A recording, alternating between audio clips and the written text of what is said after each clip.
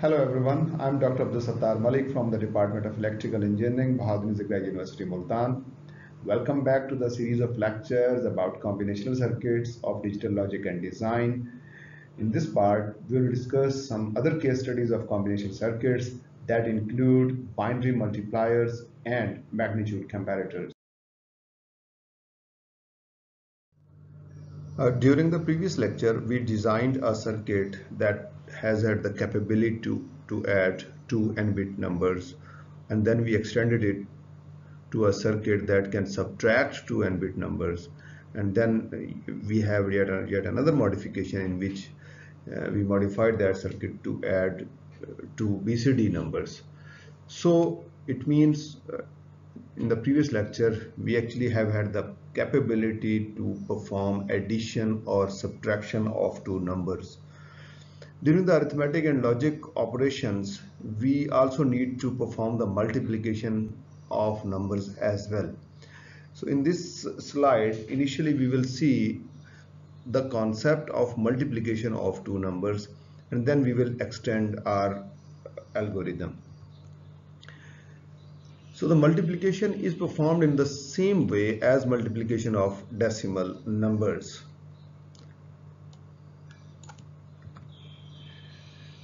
So how we actually do that? We actually initially determine the partial products through AND operations. For example, in case of two 2-bit numbers, the result of multiplication will consist of 4 bits. For example, we have a number A with 2 bits, A0 and A1, and we have yet another number B with 2 bits, B0 and B1. In order to perform the multiplication of these two numbers, initially we have to multiply this A0 with B0 and B1, and the partial products are A0, B0 and A0, B1. And then we have to shift and we have to multiply A1 with B0 and B1. So here we have performed the shifting, and then we have multiplied A1 with B0 and A1 with B1. And after that, we will simply add these partial products. So in this particular case, this A0, B0 will be coming directly over here. In order to add these 2 bits, we can simply use a half adder, and if there is a carry over here, then that carry along with A1, B1, we can again use a half adder, and we will have a 4-bit product of the two 2-bit numbers. So as far as the circuitry is concerned, it is very simple. In this circuit, you can see that we have performed the partial product A0 with B0 and B1, and similarly we have performed the partial product of A1 with B0 and B1, and then this A0 B0 partial product is coming directly as C0, and this A0 B1 partial product along with A1 B0 partial product, 2 bits are going to a half adder, and the sum bit will be coming down as C1, and the carry bit will be going to the next half adder, and this bit along with the result of A1 B1 partial product will be going to yet another half adder, and we will have the sum and the carry as C2 and C3. So using this combinational circuitry, we can simply perform the multiplication of two 2-bit numbers, and we will have the 4-bit product. In order to extend our knowledge, a combinational circuit with a binary multiplier with more bits can be constructed in a similar fashion. A number A bit of multipliers is ANDed with each bit of the multiplicand B in as many levels as there are bits in the multiplier. The binary output in each level of AND gates is added with the partial product of the previous level to form the new partial product. The last level produces the product. Now, for J multiplier bits and K multiplicand bits, we need J multiplied by K AND gates, J minus 1 times K J minus 1 k bit adders to produce a product of J plus K bits. It means, for example, if we have a 4-bit multiplier and a 4-bit multiplicand, then we need 16 AND gates, 3 4-bit adders, and we will have an 8-bit product. As a second example, consider a multiplier circuit that multiplies a binary number represented by 4 bits by a binary number that is represented by 3 bits. So we will be taking an example in which we will have a multiplier of 4 bits and a multiplicand of 3 bits. So let the multiplicand be represented by the number b, and the bits are b0, b1, b2 and b3, and the multiplier is a with the bits a0, a1, a2 and a3. Since k is equal to 4 and j is equal to 3, so we need 12 AND gates and 2 4-bit adders to produce a product of 7 bits. Following is the logic diagram of a 4-bit by 3-bit binary multiplier. So it is a circuit that will accept a 4-bit multiplicand and a 3-bit multiplier, and it will give us a 7-bit multiplication result. So this is the circuit, and let us go into a bit of details of this particular circuit. So for this particular purpose, we simply perform the multiplication as, let's suppose we have a number b with the bits b0, b1, b2 and b3, and we have yet another number a with the bits a0, a1, a2, and we want to get the product of the 4-bit multiplicand with the 3-bit multiplier a. So in order to proceed with that, initially we will have the partial product of a0 with all the bits of b number, and that is a0, b0, a0, b1, a0, b2 and a0, b3. And if we can see this in this particular diagram, this partial product aspect has been implemented with the help of AND gates. The a0 has been ANDed with all the bits of b, and we will be having the outputs of all these will be giving us these partial products. Then we will AND a1 with all the bits of b, and we will have a1 b0, a1 b1, a1 b2 and a1 b3. So this particular circuit will be carrying out that particular product.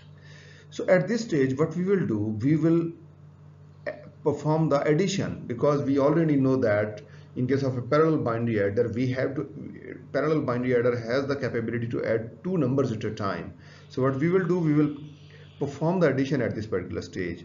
So if we take this point at this level, a0, b0 will be going directly to the multiplication result, and then the 3 bits of this partial product along with the most significant 0 and the 4 bits of this partial product will be going to a parallel binary adder over here. This is the most significant 0 that we have added, and we will have a 5-bit result. Now this 5-bit result, the least significant bit will be going directly as the multiplication result, and the next 4 bits will be going to the next parallel binary adder stage. Let me elaborate it in the next part. So after that, we will perform the multiplication of a2, the partial product of a2 with the number b, multiplicand b, and we will have a2 b0, a2 b1 and so on, a2 b3. So up till now we have already taken these 2 bits, and then what we will do, the sum result of the previous stage, 4-bit result, along with these 4 bits will be going to yet another parallel binary adder over here. So we have taken these 4 bits, the sum from the previous parallel binary adder and the 4 bits that are coming over here. We will add these 2 bits, and we will have a 5-bit sum over here, and these 5 bits along with the previous C0 and C1 bits will give us the complete product of the 4-bit multiplicand with the 3-bit multiplier. If let's suppose the digit a has the 3rd bit as well, so in the next stage what we would have done, we have taken yet another partial product, and one bit going down, and the next 4 bit of this stage will be going to the product of this, and obviously it can be extended for as many bits as possible. Here is the product result, and that is what we have got. So this was one of the algorithms for the multiplication. There are a lot of multiplier circuits that has been presented for high-speed applications in so many literature books.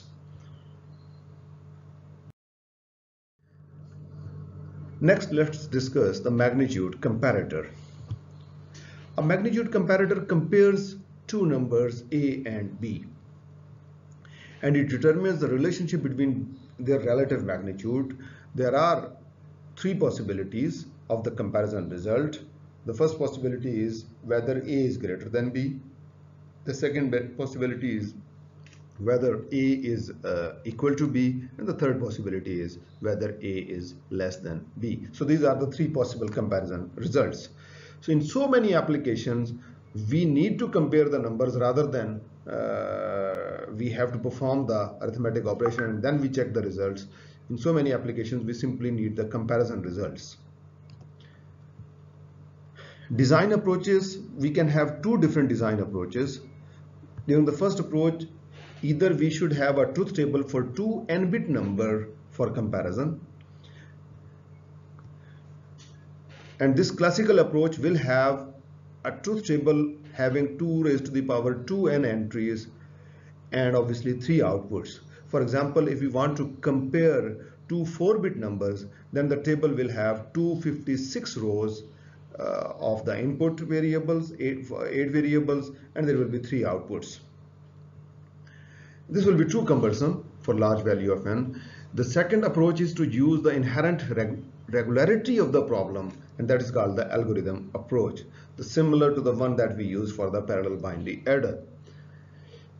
So what is an algorithm? It is a procedure which specifies a finite set of steps. Obviously, it reduces the design efforts and it reduces the human errors. So suppose we have two 4-bit numbers. The first number A with the bits A0, A1, A2 and A3, and the second number B with bits B0, B1, B2 and B3. A and B will be equal only if the most significant bit of A and the most significant bit of B, and going on, all the corresponding bits of A and B are equal. If all the corresponding bits are equal, only then the number A will be equal to the number B. So the equality of each pair of bits can be expressed with an exclusive NOR gate function as we define a variable xi which is equal to ai bi plus ai complement bi complement. This is actually the exclusive NOR of A and B for each I is equal to 0, 1 up to 3. Xi will be equal to 1 only if the pair of bits in position I are equal. Either both are 0 or both are equal to 1. For equality to exist, or in order to ensure that the number A is equal to number B, all xi variables must be equal to 1. That is, if I want to ensure that A is equal to B, then the AND combination of x0, x1, x2 and x3 should be equal to 1, where x0 is equal to A0, B0 plus A0 complement, B0 complement and so forth. To determine whether A is greater than B or A is less than B, we start from the most significant bit. If the most significant bit of A is 1 and that of B is 0, then definitely the number A is greater than B. If the most significant bit of B is 1 and A is 0, then the number B will be greater than A. If the most significant bits of both the numbers are same, either both are 0 or both are 1, then we have to check the next position. So the algo is, if the two bits are equal, then compare the next lower significant pair of bits until a pair of unequal bits is reached. If the corresponding bit of A is 1 and that of B is 0 at any stage, we conclude that A is greater than B. Or if the corresponding bit digit of A is 0 and that of B is 1, then we have B is greater than A or A is less than B.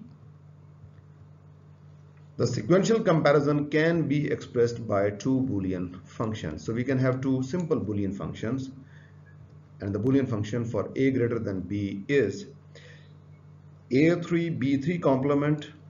This result will be 1 only if A3 is 1 and B3 is 0. If this is not 1, for all the other three possible combinations, this result will be equal to 0. If that is not valid, then still A can be greater than B only if A2 is 1 and B2 is 0, along with the surety that the previous bit position x3 means A3 B3 both were equal, either both were 0 or both were equal to 1. If this result even doesn't provide, then still there is a possibility that A can be greater than B only if x3 is 1, x2 is 1, ensuring that these corresponding bits are equal, either both are 0 or both are 1 or whatsoever the combination is. Still A can be greater than B only if A1 is 1 and B1 is 0. If this doesn't provide the result, still there is a possibility that A can be greater than 1 if x3, x2, x1 all are equal to 1, ensuring that these corresponding bits are equal, and then still A can be greater than B only if A naught is 1 and B naught is 0. On the other hand, A will be less than B. One can very easily see that this algo will be opposite to that one, the above one. So A will be less than B means B is greater than A. This can be ensured by the first possibility is B3 is 1 and A3 is 0, and then in that case A will be less than B. Or if this is not the scenario, then if the most significant bits are same, then if B2 is 1 and A2 is 0, still B can be greater than A, and so on and so forth. Here is the logic diagram. So during this three-stage implementation, the NOT gates and the AND and then the NOR gates, we are actually producing the XIs, X0, X1, X2 and X3. So in the first case, all these Xis are going to an AND gate. So if all these Xis are equal to 1, then it will mean that A is equal to B. Otherwise, we can see over here that, for example, over here we are having an x3 and we are having yet another combination over here that is going to an OR gate. So all these algos will actually be implementing. We have seen that A3 B3 complement plus x3 A2 B2 complement. So we are just getting all this from these two-level implementation, and then the x2, x3, x1 are going into an OR gate, and this will ensure the checking of whether A is greater than B, A is less than B, or A is greater than B. So if we have implemented this circuitry in which we have two 4-bit numbers, and it can be extended for 8-bit or 16-bit or 32-bit, in which we can have either this output will be equal to 1, or this output will be equal to 1, or this output will be equal to 1. If this output will be equal to 1, it will ensure that the two numbers are equal. If this output is 1, it means that the number A is greater than B. And if this output is 1, it means the number A is less than the number B, or B is greater than the number A.